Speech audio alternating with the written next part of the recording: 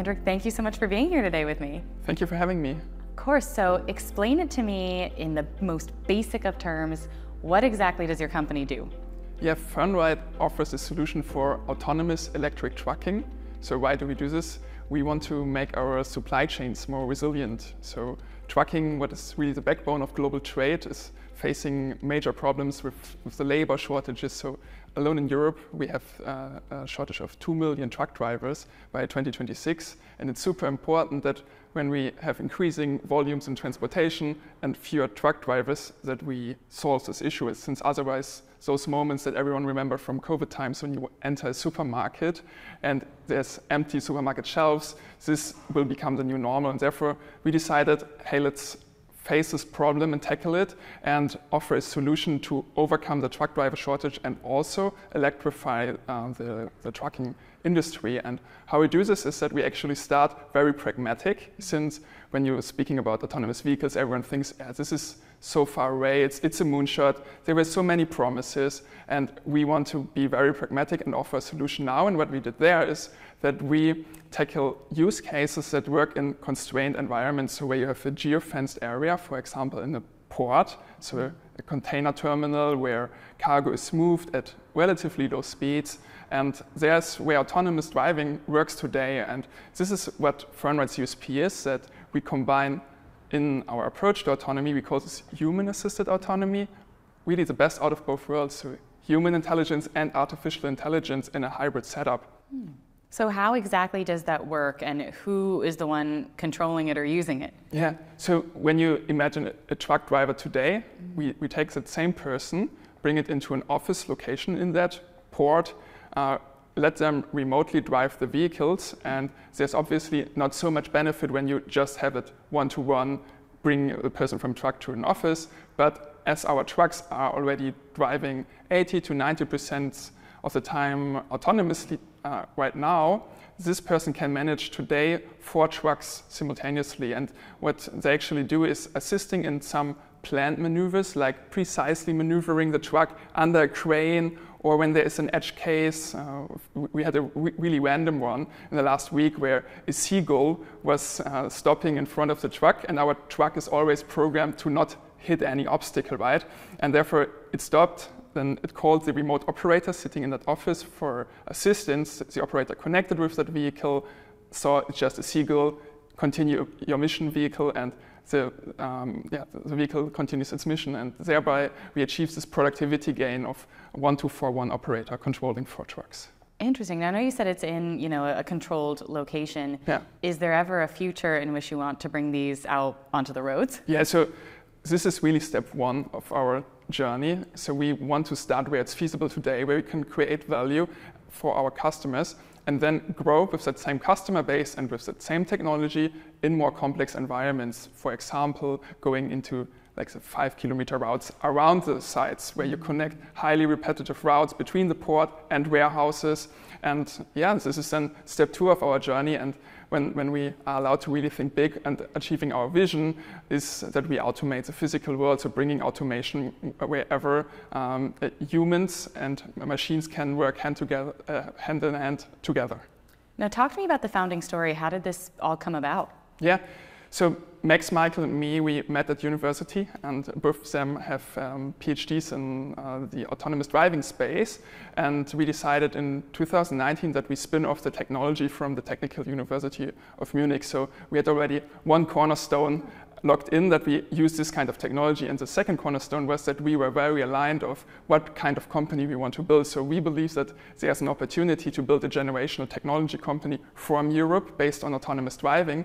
So the open question was, hey, what kind of industry do we tackle? And then in 2020, the COVID times hit every one of us, and we experienced what it means when supply chains are broken. So we spent some time with trucking customers in the logistics industry, and yeah, we decided, let's overcome those shortages of the trucking industry. It's really, really huge. It's the backbone of everything, but it's poised for disruption through autonomous driving and electrification. That's what we're doing now. Very cool. Now, I'm curious about the safety aspects and any legality you face of this. How do you navigate the safety space and also legal barriers that you may face? Yeah, so on the regulatory question, is it legal to take out the driver out of a cabin in this kind of environment? Yes, so it's private ground. This is one of the reasons why we decided for this use case where we start today on private geo-fenced areas, since you don't need to change any legislation. So that's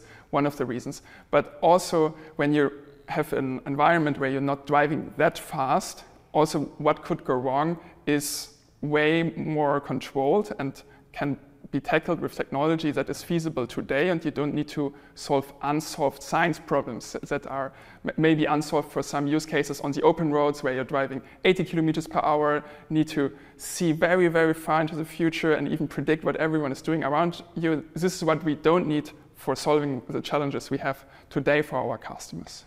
And speaking of customers, who are they, how many do you have, and what locations are you operating in? Yeah, so we started 3 years ago when we brought the technology from the university into the trucking industry within geo-fenced areas, and there are basically 3 kind of use cases on distribution centers where you move trailers around warehouses. This is for DB Schenker, for example.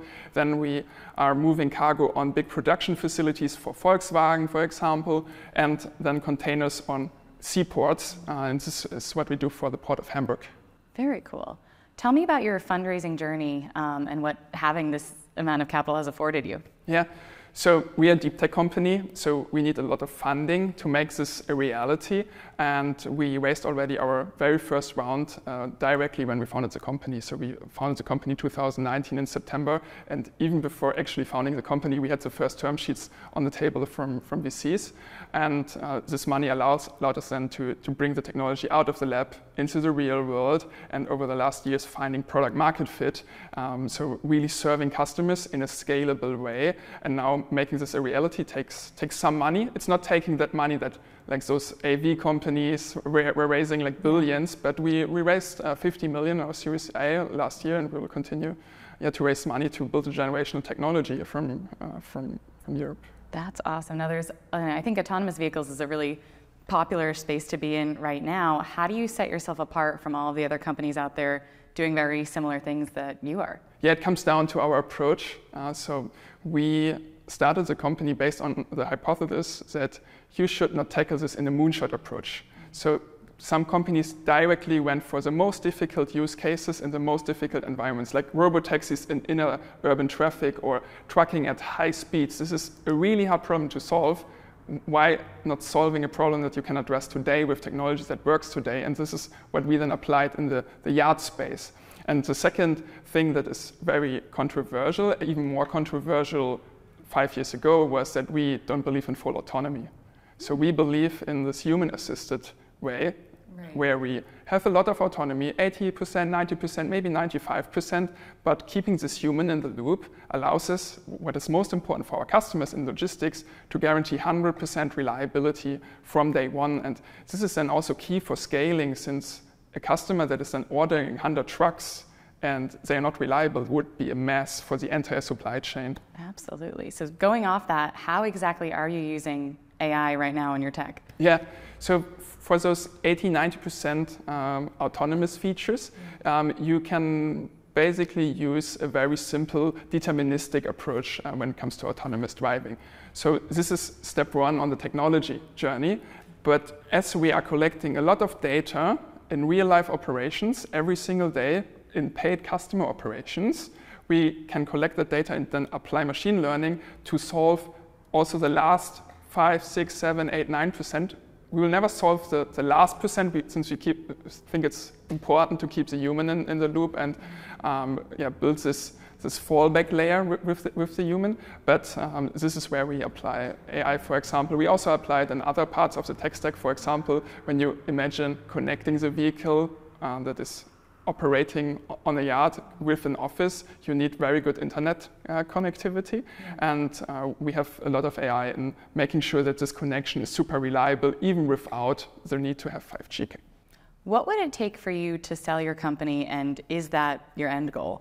So I started the company with this clear vision of building a generational technology company. And like when we now sell after chapter 1 or chapter 2 of the story, this would not feel like the right thing to do. I really want to do this for the next 20, 30 years. And after solving autonomous driving for trucks in yards and then bring it to the open roads, there's so many more challenges that our society has with the labor shortages that can be overcome with this kind of technology. And what we want to do is redefine the role of humans in a fully automated way. Is there one piece of advice that you would give your younger self the day before you started your company that you wish you knew now? I think what's really important, especially when you're a young founder, is that you build a skill to trust your intuition. So I think I would give this advice to my younger self to do this even earlier and more without the need to get a lot of data for every decision, since then you can move way faster and are not waiting too long for some decisions that might be difficult, but where you had already the right answer and the right decision very early on in the decision process. That's a great answer. And final question for you. What would you like your legacy to be? Wow, I've not thought about this. So I think a lot about what is important in the next 24 months to deliver on the customer contracts we have and make them really, really happy, and also giving our team the resources, what they need to succeed, and really empower everyone on this journey to get closer to this end goal of building a company that can automate the physical world. Excellent. Well, Hendrik, thank you so much for sharing this with me. I really appreciate it. Thank you very much.